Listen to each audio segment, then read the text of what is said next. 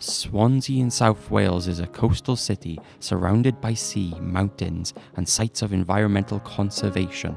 Our famous Gower Peninsula of beautiful beaches and environmental diversity was the first place in Britain to be designated an area of outstanding natural beauty.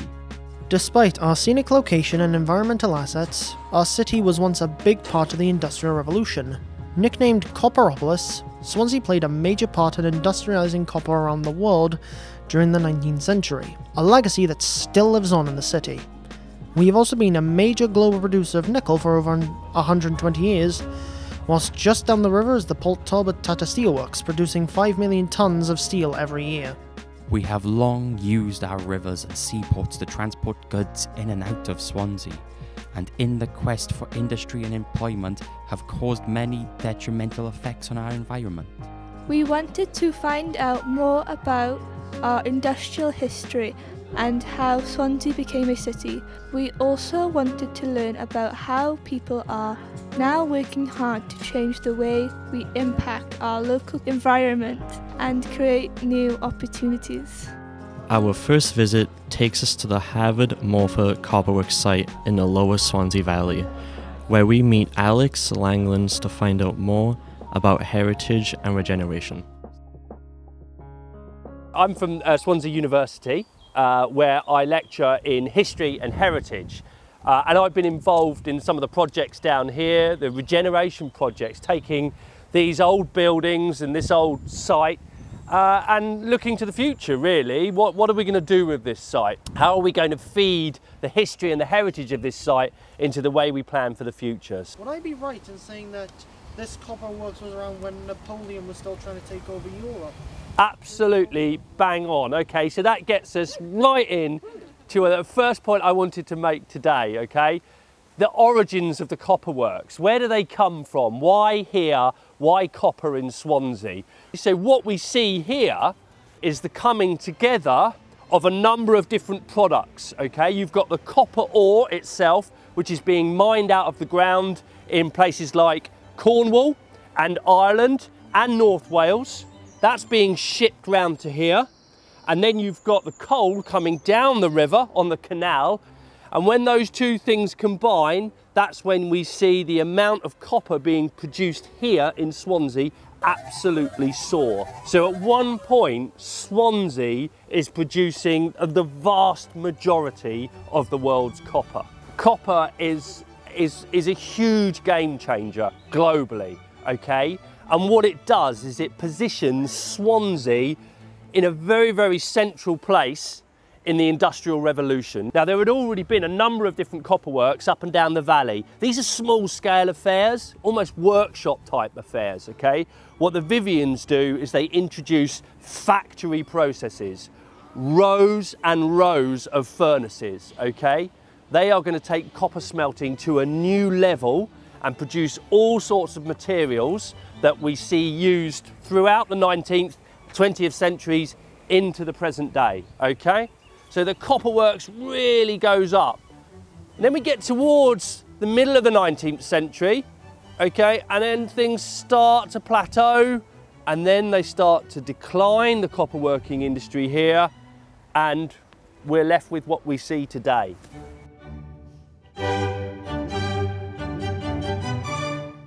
One of the things I think we can say about the big copper magnates is that they did invest in things like sewage systems. They did invest in what were then up-to-date housing, schools, chapels. So society changed dramatically in the course of sort of 40 to 50 years, okay? Because we can talk about the Industrial Revolution in really positive and powerful terms, but actually we can talk about the damage that the Industrial Revolution did, not just to our environment, but to our social relations as well with other parts of the world. But all across the top of Kilvey Hill over there, okay, all of that would have been covered with toxic gases. There are still impurities in the soil today up there. Now, this was a period when Britain literally ruled the waves, and I think there's every reason for us to be proud about that period of our history.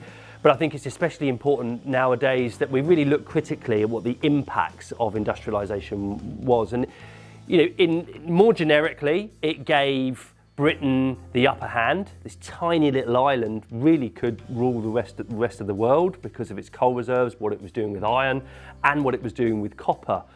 And that had an impact for societies all over the world being subjugated really to British rule. And that's something we have to contend with. But I think more directly as well, there's a dark story here in the copper works. And we know that the White Rock Copper Works, for example, had something called a Manila house. And manillas were small copper bracelets that were very, very popular amongst communities and elites in West Africa. And they would use these manillas to trade, and they would use manillas to trade human beings, slaves. And I think one of the things we need to think about is that we in Britain, because of innovations in the industrial age, meant that we could produce these manillas really cheaply. And therefore we could trade with elites in West Africa for slaves that we could then send over to our plantations in North America. So there's a really very, very serious story that we need to think about that's gone on here in Britain more generally, but it's also gone on here in Swansea, and that's something that we absolutely need to confront. Yeah, lots of the areas around here you can't grow food in. And there were farmers that were really irritated with what was going on because the farmers were losing crops, they were losing livestock, so they are making a plea to the city, you know, this stuff is poisoning my farm, and the city's answer is, well, copper's making us all a lot of money. Being stood here back in around about 1850, 1860, something like that, would have been a really dark and ominous place. So what are we doing with these remnants of this once great industry here in Swansea, the copper works? What are we doing? The engine houses which we've looked at are all being renovated and prepared, hopefully, for some kind of enterprise and some kind of social enterprise, perhaps restaurant, cafe, visitor centre, something exciting going on. And that process has already started happening. That's now being renovated as part of a new visitor centre for Penderyn's whiskies. It's a bit on the pricey side, but luxury. So they are investing. National Lottery Heritage Fund is also investing in this. Swansea Council, Welsh Government. This is part of a big regeneration project. Swansea City Centre is in the middle of a major regeneration programme, seeking to improve the city for locals and visitors and create new jobs. As part of the city's facelift, a number of meanwhile use projects are taking place. Arts Arcade, founded by Welsh Government and Swansea Council, is now in residence in a former retail unit in the city centre. Tunde and Gareth from Swansea University and Urban Foundry gave us a tour of their new digital innovations and opportunities available to artists in Swansea. It was really great to see the technologies in action and to play with the augmented reality.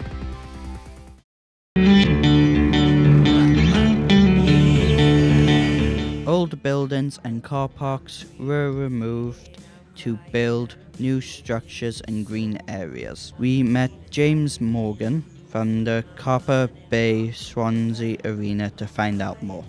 So the city deal, which is projected to be worth at least 1.8 billion and bringing over 9,000 jobs to the region in coming years, is being funded by the UK government, the Welsh government, the public sector and the private sector. So there's money coming from everywhere really to build this huge project that we have down here to sort of rejuvenate, regenerate the city.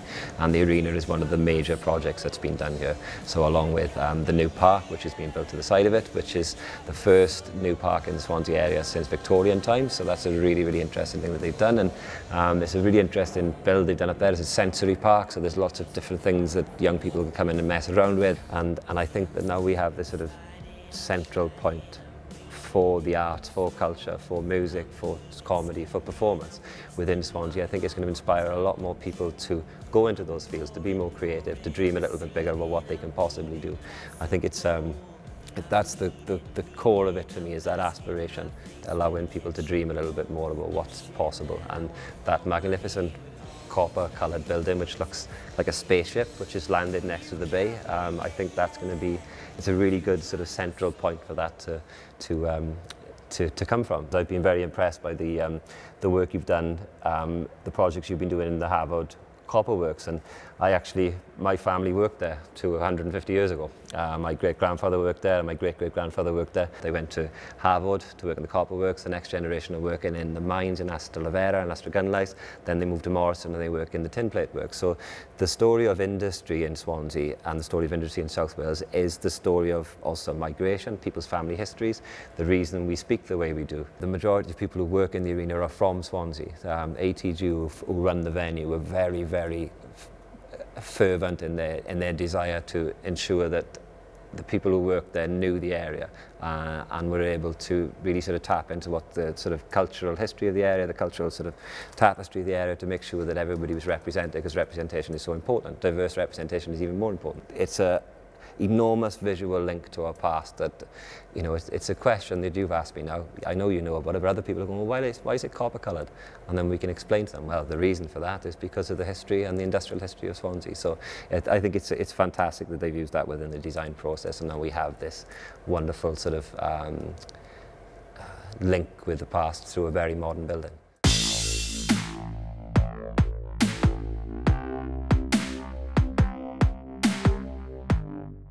To combat waste products of our local industrial employers, Swansea University has been working hard with Vale Industries in Clydach. We went along to find out more about how algae is working hard to absorb our emissions to create sellable green products. The Clydach refinery, also known as the Mond, was founded early in the 20th century. The Clydach operation refines nickel oxide from their mines in Canada and Indonesia into very high purity nickel products. CO2 emissions are causing world temperatures to rise all across the world. Algae, an aquatic plant, consumes CO2 as it grows. At the Clydach refinery, scientists are using this plant to consume waste CO2 emissions from the nickel making process.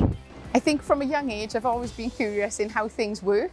I think it stemmed from me being a diabetic and why my body wasn't working, so I've always been interested in, right, okay, the ins and outs, so why doesn't it work, how do we fix it? So this project is just a pilot scale at the minute, and we're just trying to prove a point that it could be used commercially and industrially. So this is a really small version. So to get the most out of it, you would need a lot of fences. I think you'd need at least 100 fences to use up the amount of CO2 the industry would want. But we are working on other projects that would put lights inside cubes and things, so it would take up less space. So I think that would possibly be the future, that you'd have them in enclosed environments rather than big fences like this that would take up space. So on the RICE project, we aim to build these large photobioreactors, and they hold 7,500 litres each. The aim was to use up the waste CO2 from industry and clean it up using microalgae. So microalgae grow just like a plant in a process called photosynthesis. So they take up the CO2 and give off oxygen, just like any plants, but they grow in water. But we can also use the wastewater from industry as well, because they like to eat up the metals. So we're cleaning two things in one here. And the idea is then just to grow it up, and then once we harvest, once it's got to its full potential, we can then use that harvested product in animal feeds.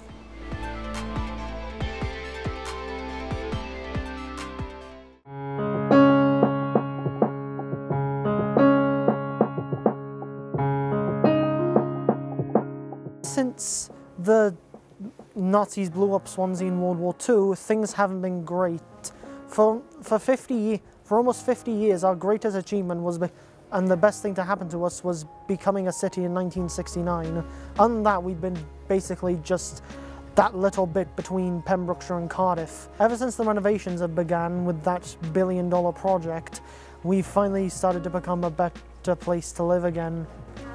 What I would like to see for the future of Swansea is the Swansea Tidal Lagoon project. I don't know what the project's been renamed to recently, but I wish that was being built and complete, because it'll offer more jobs and might help with the prices of electricity recently.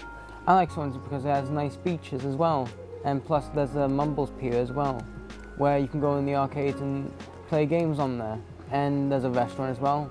The fish and chips are quite nice, not gonna lie though. And yeah, that's all I have to say.